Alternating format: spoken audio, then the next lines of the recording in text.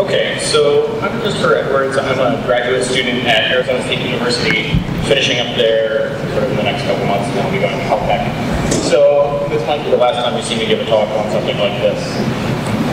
Basically, I got roped into being something like a software manager type person for Davinci, and so that's really enabled me to use that tool to actually further my dissertation, right? So that's sort of where my goal is coming from, and I want to talk to you today about sort of, it was originally going to be Davinci and JMars and TES and THEMIS, but there's other talks that you're going to see coming up, actually the following two talks, and then one later this afternoon by Dean Rogers, that are really going to harp on some of these details. So I'm going to kind of give you a general overview of these tools, well, at least Davinci, and we can go from there.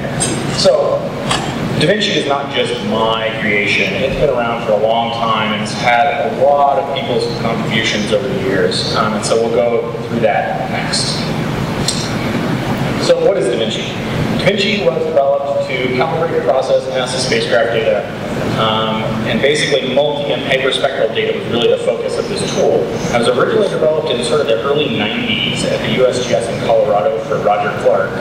And then when Roger's main programmer, Noel, moved away, he moved to ASU, and then it's been housed there ever since. And I meant to look up the original date that ASU took it over, but it's something like 1997. So this is being developed around the same time that software packages like IDL and things like that had come about.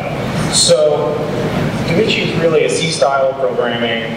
Feels a lot like C when you're using it. It's a scripting interface. It's got a backend in C. You can code in C if you want to, or you can write user-defined scripts.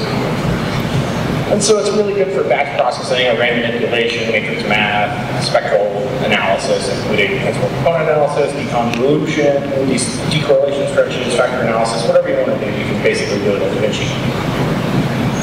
So what else can Davinci do? Well, it's got a really nice plotting routine. It calls out to the new plot. You can make really sophisticated plots with Davinci. It reads and writes a bunch of data, so you don't really have to worry about getting data in and out.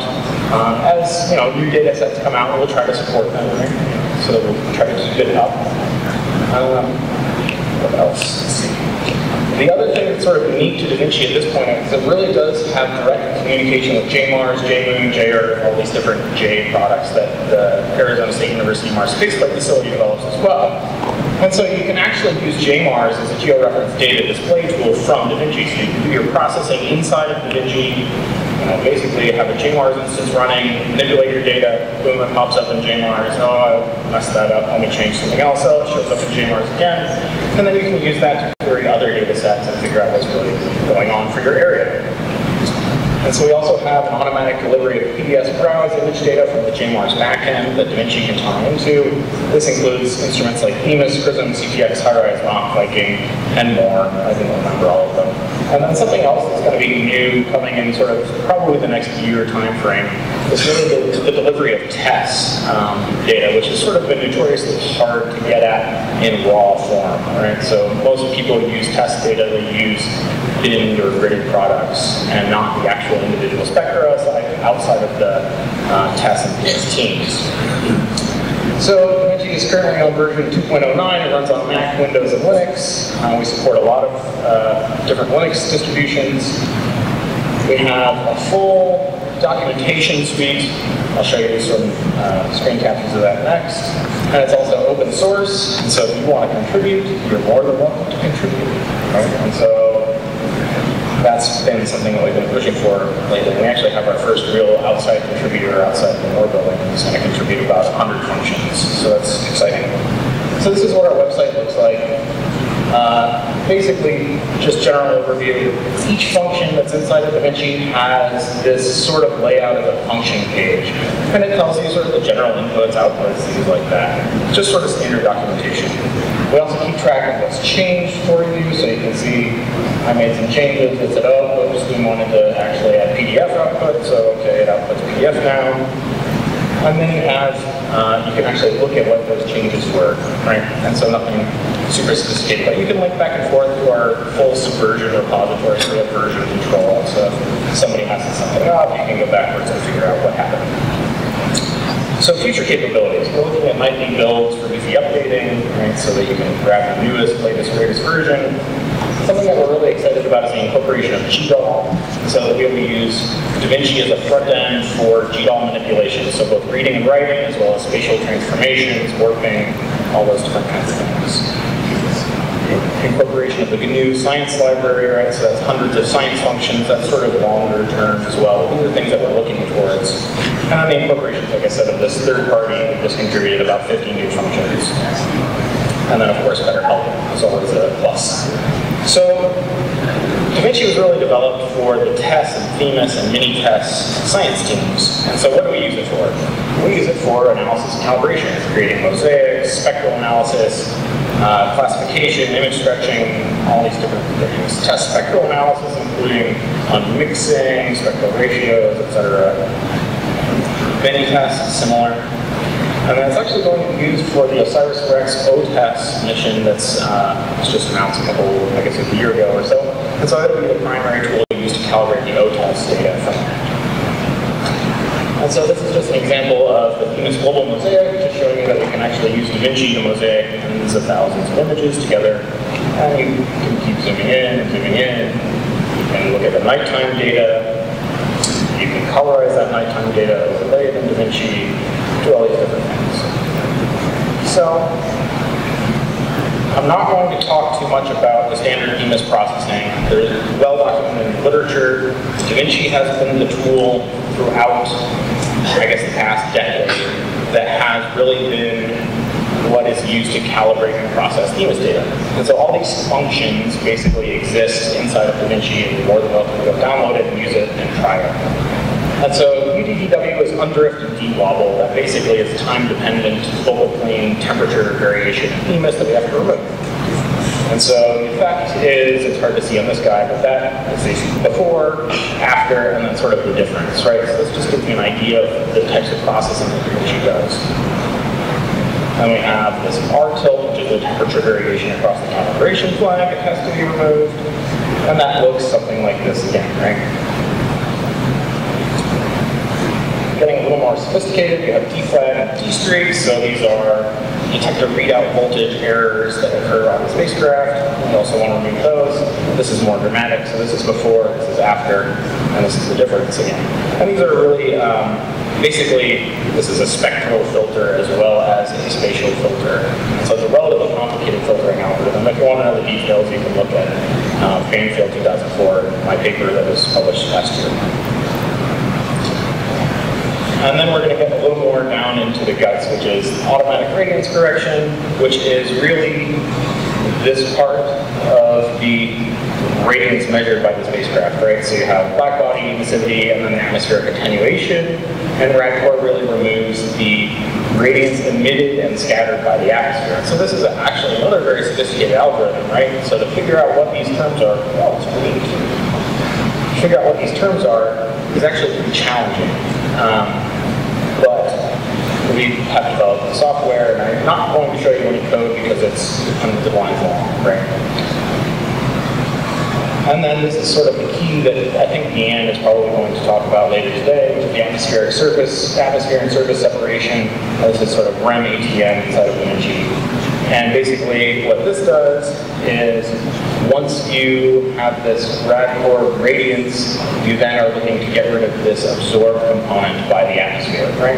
And so the idea is that you get this information from TES, and then you calculate a surface emissivity using that atmospheric attenuation from THEMIS. And so this is really the gist of the atmospheric calibration for THEMIS. You can't do it alone.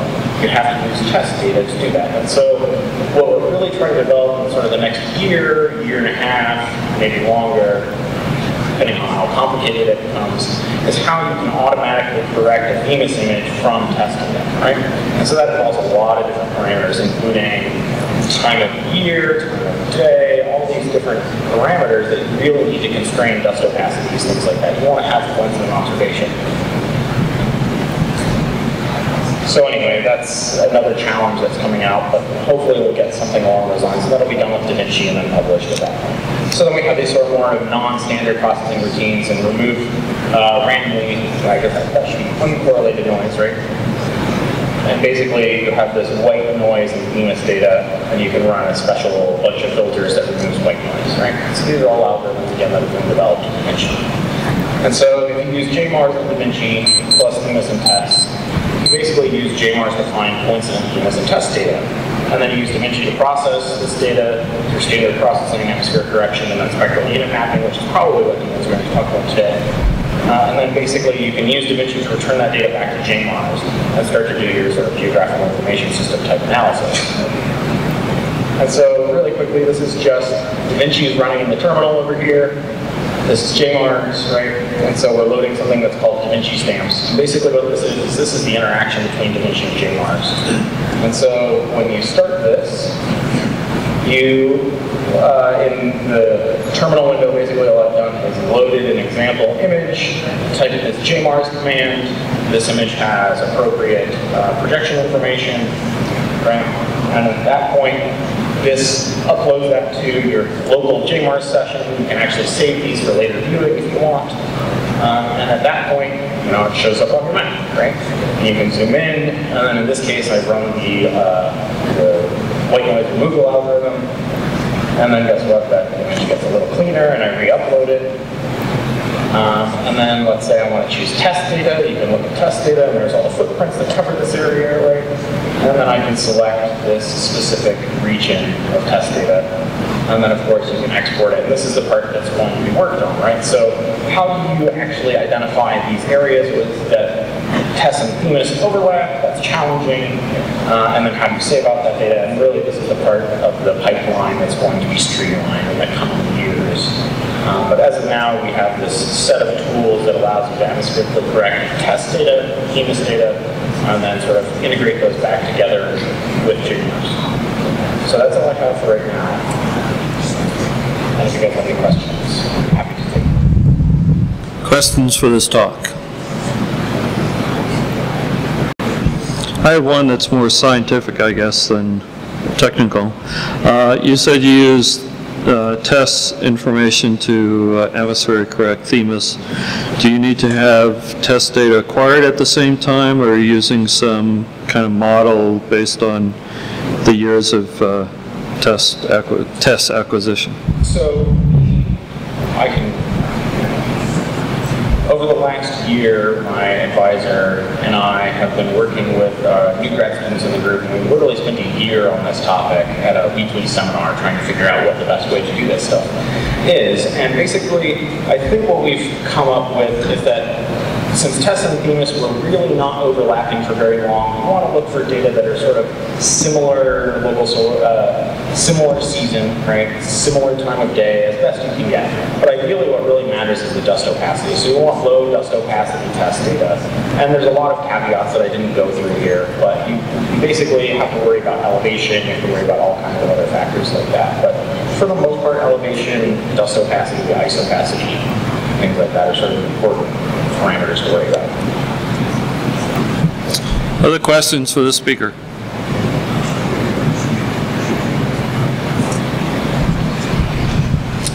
Hi, for Kale, JPL. Have you thought about integrating Prism into this? So yes, we actually do have tools that are based off of the CAT analysis tools. And so you can load in PDF. Basically, you can load in any PDS data you want, right? And so Prism is PDS data, and we actually load that in, do a volcano scan, just very rudimentary, right? I mean, we still recommend if you want to do like full-on Prism analysis, you want to go to the Prism analysis tool, right? But that being said, Davinci does have pretty robust tools. You can create spectral indices, you can do spectral map, you can do all the same things that you can do with IDL, and it's free, so that's sort of a plus, right? If you're just kind of dabbling with Prism, you don't have to have a $1,500 a year investment or whatever IDL costs at this point. And so yeah, it does exist, and you pull the data in automatically, you just enter an ID and you're done. If you want more information, I'll be around until Wednesday morning, I guess. And I don't have my email up there, but I'll be around, so just find me. All right, thanks again for our speaker.